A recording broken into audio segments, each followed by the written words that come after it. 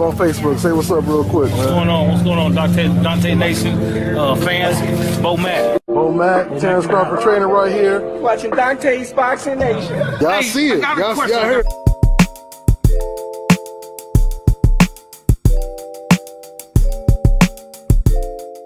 Dante's Boxing Nation, what's going on, guys? What have I been telling you guys since day one?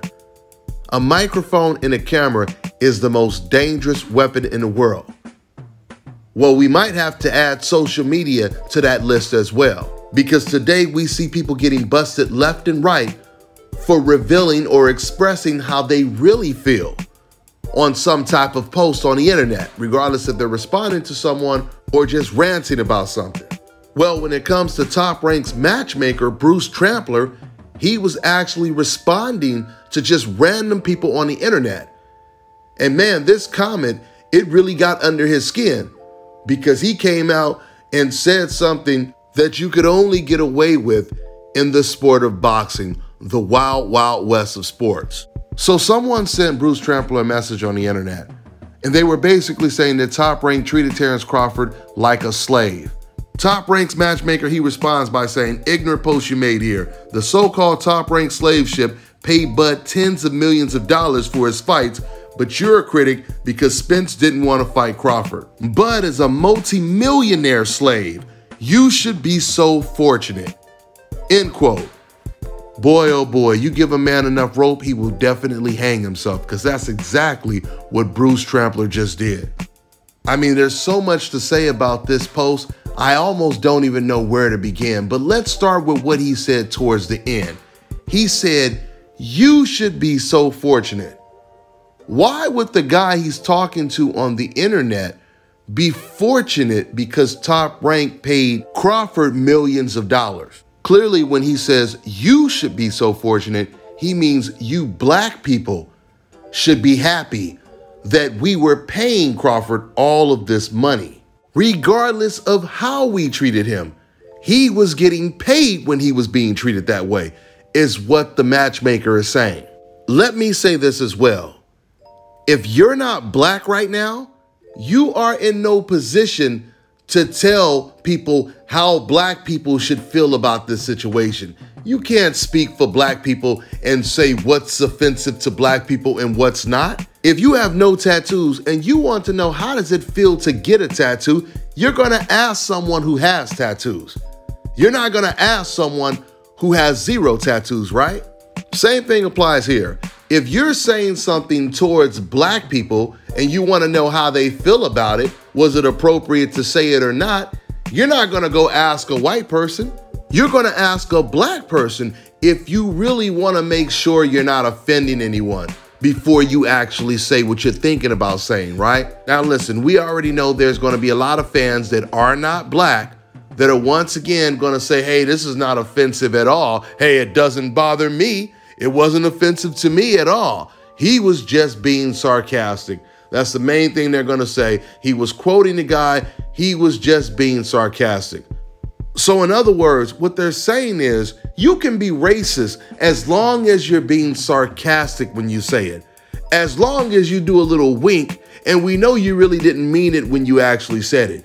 Now, do you know how you can tell if these people are racist or not? Well, it's very easy. If these same people have never admitted in their life that a certain incident had something to do with racism, if it was towards a black person, then we know they definitely have zero credibility when it comes to talking about this, on top of them already not being black. Now let's revisit what Top Rank's matchmaker Bruce Trampler just said right now.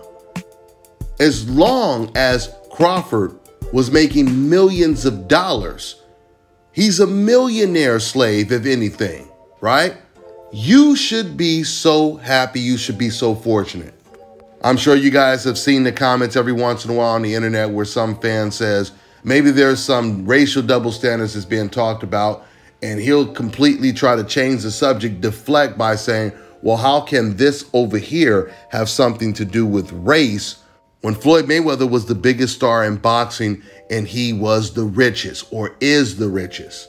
Did you guys know that Sammy Davis Jr. was one of the highest paid entertainers in the country, and yet at the same time, he couldn't even stay in the hotels that he was performing at. Man, these people that create these deflections, they know how much money you make or how dominant Floyd Mayweather was in the ring has nothing to do with the racism that's going on right here, the double standards that we see all the time in the sport.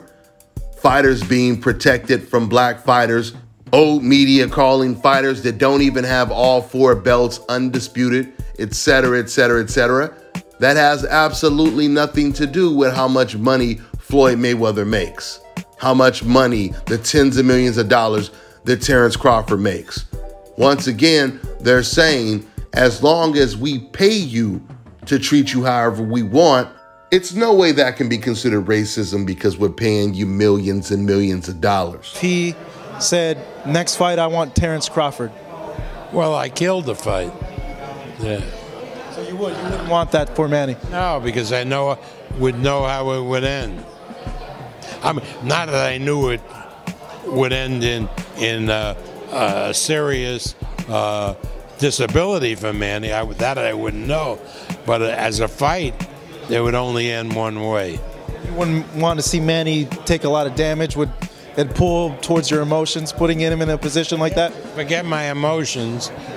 I wouldn't want to see him take that kind of damage because it might affect his future life, quality of his future life. When it comes to Pacquiao and Crawford, I think Crawford is an elite welterweight and has a skill set that trumps the skill set of Manny Pacquiao. So I would go with Bud Crawford. But that would be, probably still is, but it's certainly in their prime, in Pacquiao's prime, because Crawford's in his prime now. That would have been an amazing fight to watch. But Crawford, in my opinion, is more skilled than Juan Manuel Marquez. And at best, Manny and Marquez were even in their battles. So once again, Top Ranks matchmaker Bruce Trampler is saying, it doesn't matter if we're stalling your career. It doesn't matter if we're preventing you from being the next big star in the sport of boxing. As long as we're paying you millions of dollars, that's all that matters. Something else I want you guys to pay attention to what Bob Arum said. You guys always hear me tell you, if old media feels the wrong guy is going to win the fight, they don't want to watch the fight. That is exactly what Bob Arum just admitted. He said, I never wanted to see that fight because I knew how it was going to end. I didn't want to see that fight because I knew Terence Crawford was going to win the fight. Talk about a conflict of interest. I told you guys before, Chris Mannix has done the same thing. He said the same type of things. Max Kellerman has said the same type of things. When Jojo Diaz was fighting in a title eliminator for Devin Haney's belt against Javier Fortuna, the entire cast that was calling the fight never even mentioned Devin Haney's name. But instead, Todd Grisham, who was also calling the fight, he mentioned Ryan Garcia's name during the fight. He said, boy, that sure would be a great fight. Ryan Garcia versus Jojo Diaz. And then Chris Mannix, after the fight, he interviews Oscar De La Hoya while he's in the ring, and he says, do you think you can make the Jojo Diaz versus Ryan Garcia fight? You see, Chris didn't want to see the Devin Haney fight because he felt that Devin Haney would win the fight, and he actually admitted this later on after the fight was signed. I've already showed you guys clips or played clips for you. Chris Mannix, he actually said, once we were closer to the fight, he said, man, this is going to be an uphill battle for Jojo Diaz to win this fight because Devin Haney has the potential to become pound for pound either ‑1 or one of the best fighters in the world. So when it comes to Top Rank, Bob Arum has already admitted that he killed the Manny Pacquiao Crawford fight because the wrong guy was going to win. Now we have Shakur Stevenson, who's been calling out Oscar Valdez, and Bob Arum is refusing to make that fight as well. We'll see if Bob Arum says the same thing, because we know that that fight is not going to happen anytime soon. So we'll see if Bob Arum comes out and he admits that he killed some other fights, like the Shakur Stevenson versus Oscar Valdez fight.